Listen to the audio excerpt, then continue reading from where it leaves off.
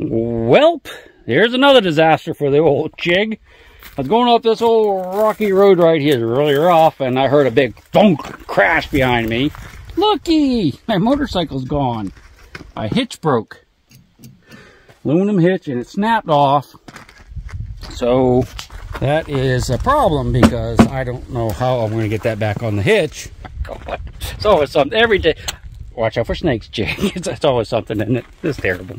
All right, so here's the deal. It's about 5 o'clock in the morning, and I'm going to run into Indio, California, to the Harbor Freight to pick up a hitch thingy for my motorcycle that broke off, and it's about 3.5 hours from here.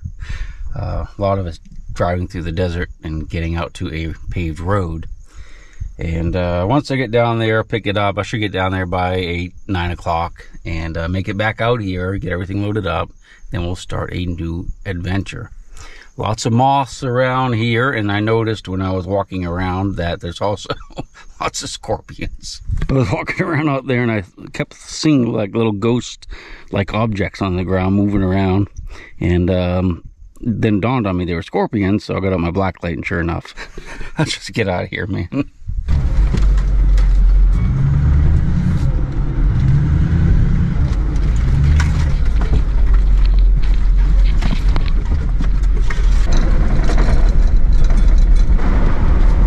Well, it's been about an hour, and we finally made it to the pavement. Yeehaw!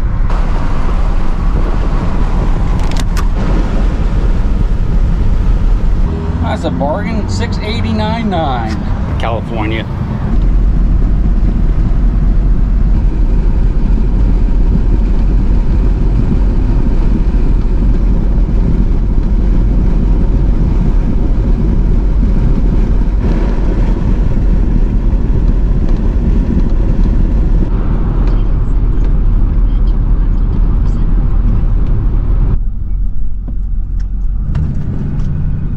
Well, we made it to Harbor Freight.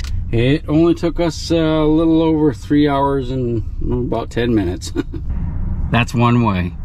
So, oh gosh, what a day, huh? Hey, let's go see if the clerk was right and they have one in stock. It's hot already. All right, so we got the fancy little carrier for just under $300, and I'm gonna go ahead and put it together here in the parking lot to make sure I have everything. So I got the thing together. It was actually really easy. It looks like it's pretty sturdy.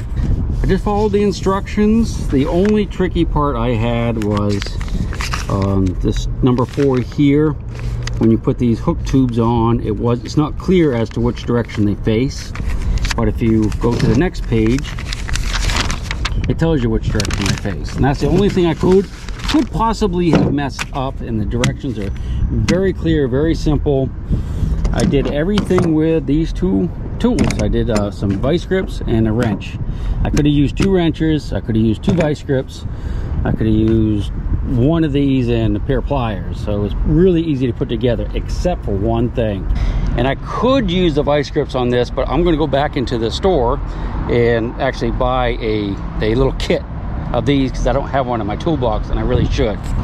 These things here is really the only thing I could not tighten down easily with those 2 tools, okay? So I'm going to go in, I'm going to buy a little kit that has multiple things, multiple sizes of those, and they're really cheap. Only cost a couple dollars.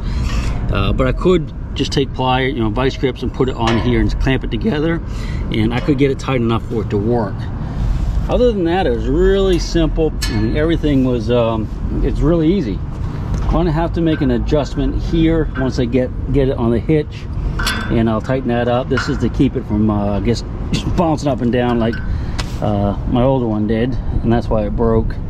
And the only other thing would be I may have to adjust this. This is I guess a wheel chock. I guess you drive up on it and it flips. Might have too tight. I got it too tight.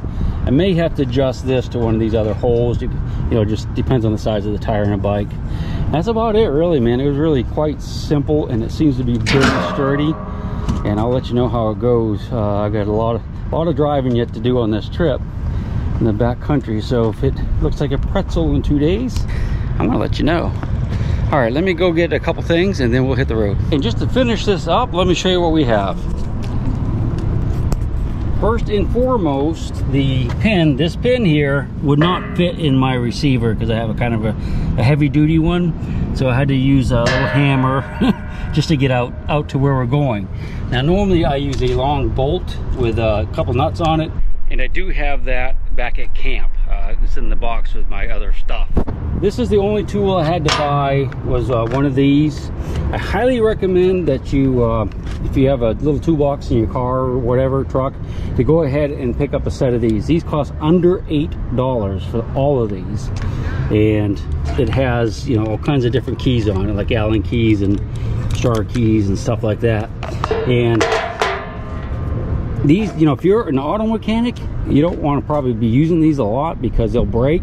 But even if they do break, and they will, you can just take that piece right there, if it's broken off, and put your vice grips on it, and you can still use it. You know, you can still use it to turn stuff. So I highly recommend those for this place is like sirens everywhere, and a lot of, like, people look a lot more homeless than me walking around. But anyway, easy peasy. And this of course goes in here, and I'll get them tightened up right now. If you look here, you can see the inside of these bolts, or nuts rather, have a plastic washer there.